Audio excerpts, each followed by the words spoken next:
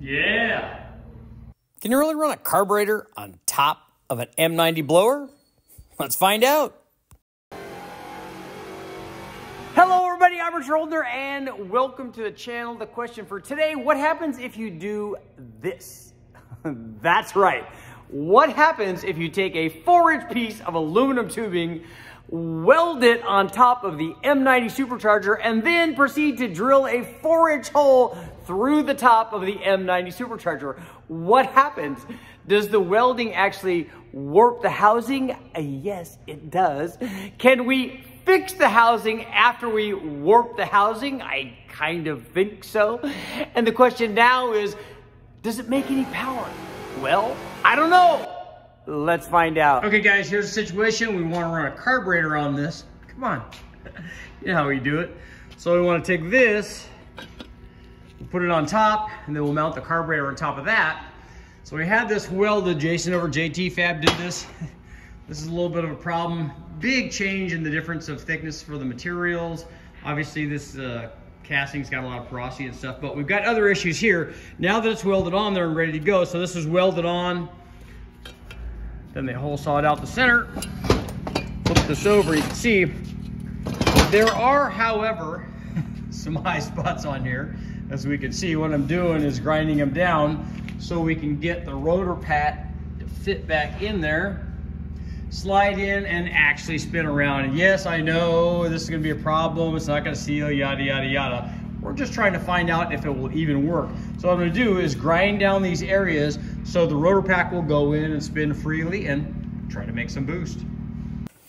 Needless to say, there's a lot of grinding, a lot of test fitting, a lot of grinding, a lot of test fitting, and a lot of grinding, and even more test fitting to finally get it right. Moment of truth.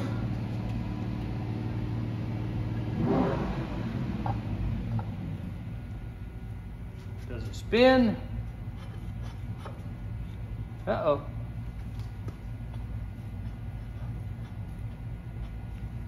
So it's a moment of truth. After all the porting, all the rotors slide in there. Will they spin?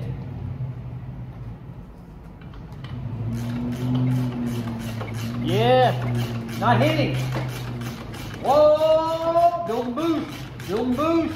Whoa. See all the happiness? Whoa, whoa, whoa. Okay, we're gonna try our Super Richie carbureted M90. So we need to remove the one that we ran with fuel injection and also with the carburetor up in the elbow. And then we need to install our other Super Richie with our fingers crossed, making sure, I hope that the rotor doesn't touch the housing. We did all the clearancing and I'm hoping that everything's okay, but you never know because we're not, when we spin this thing, we're just spinning it by hand. We're not putting any heat in it. We're not putting any RPM into it. So I got my fingers crossed. I don't really care about the blower, but I'd like it not to take out this L33 5.3 liter, which is becoming one of my favorite motors because it's run after run after run after run, and we make lots of power, lots of cams, lots of blowers, lots of turbos, all that stuff. And it's been a really good soldier right from the wrecking yard. So let's go ahead and take this blower off and install the Super Richie.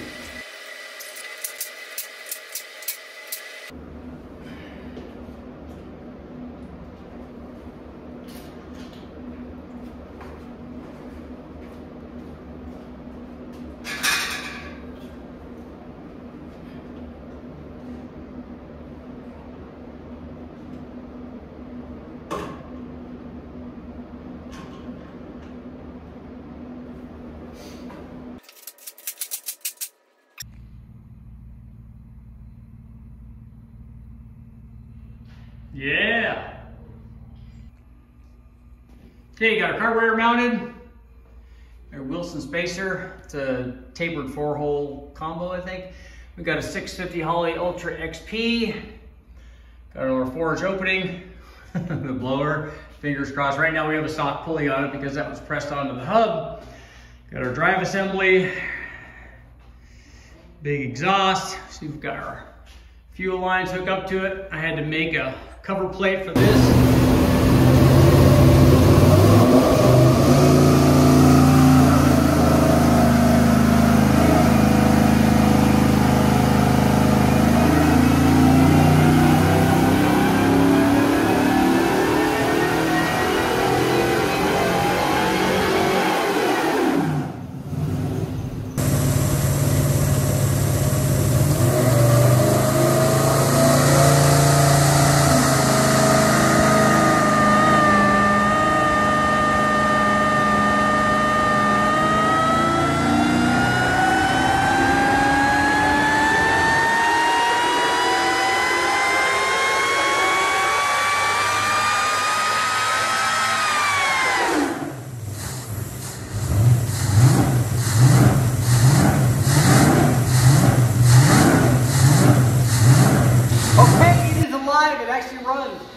carburetor on there, got top going into the blower, but we made a few preliminary runs, and right now it's actually a little bit on the lean side. It's actually in the 13s.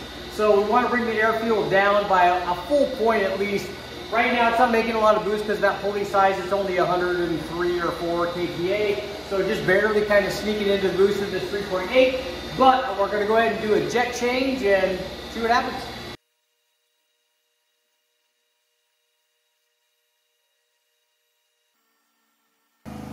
Whoa!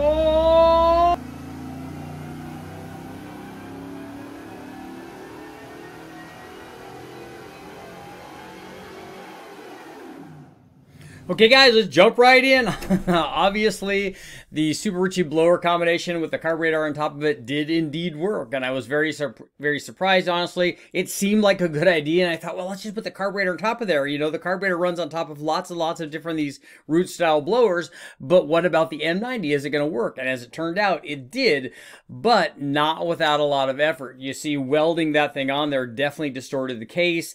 And we had to do a lot, when I say we, I mean me, I had to do a lot of grinding with basically, you know, we had a porting tool just like you do with cylinder heads and a lot of cartridge rolls and a lot of the carbide bits designed obviously specifically for aluminum. So I had to take off a lot of material. And the thing that amazed me about how well this worked was the fact that all of the material that I took off, I mean, we cut a 4-inch hole in the top of the blower.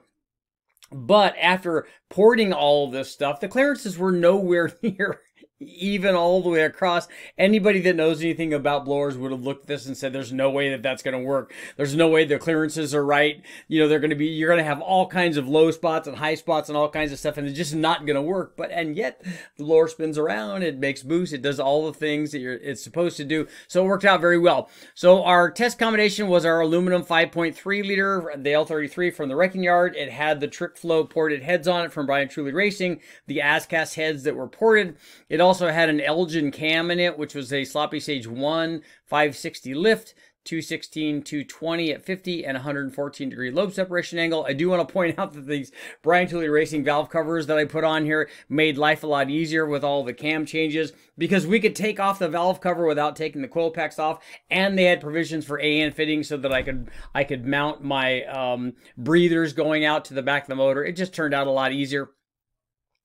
But our combination was run good. We ran a 650 Holley with this thing. We were controlling the timing using our Holley HP management system. Made life easy. So run with our blower and the carburetor, we made 426 horsepower and 395 foot-pounds of torque. Naturally, and this was with the big 3.8-inch pulley, the stock pulley, and we naturally ran other pulley sizes as well. So here's what happened when we ran a 3-inch pulley, you know, lots more power as we would expect. And with a 2.6 pulley, we gained a lot of power down low, but it looks like at the top we were definitely getting into belt slippage problems, and it's something I'm going to address later on, and we're going to get into a point where we could just run this thing all the way out.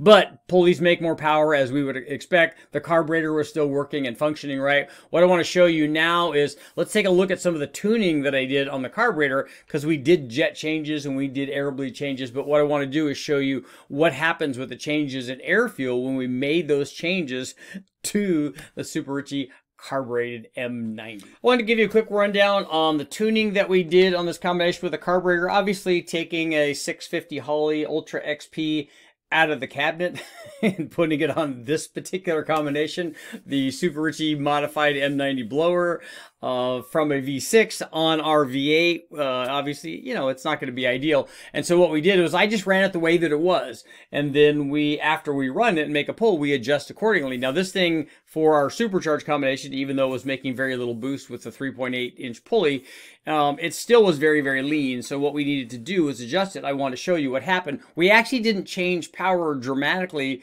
by making these changes, but we did make it much, much safer, and we would not want to run the motor for any length of time running at this lean. As you can see, if we start off, it's on the load in at near 3,000 RPM, it's over 14 to 1. So it's not even really, this is where you'd want to be under cruise.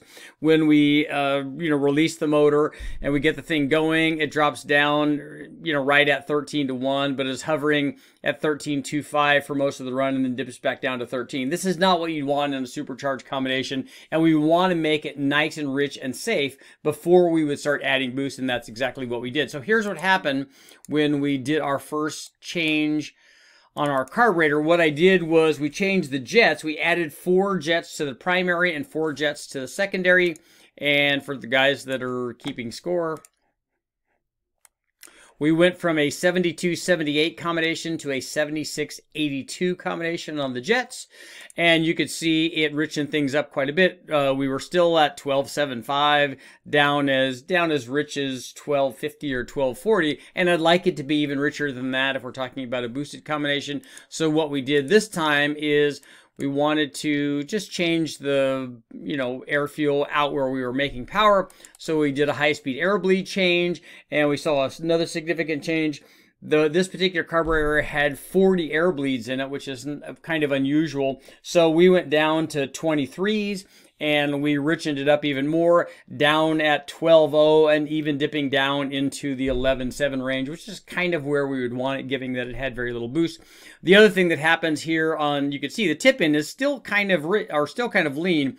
It's 12.8 or 12.9 on the roll-in, and we would need to adjust that. We could spend more time with maybe squirters and power valves, but actually the way that I cured this, and you guys will be seeing this in the next video where we ran a carburetor going into and feeding the stock throttle body, we did some changes where we ran it fuel injected, we ran it carbureted, and we ran it with a combination of fuel injection and carburation, which we were able to kind of cure this problem. You'll see that coming up in the next video. Armature Holder, please make sure, like, share, subscribe, ring the bell. I don't recommend anybody duplicating the Super Richie combo, but if you want to put a carburetor on the M90, it can work.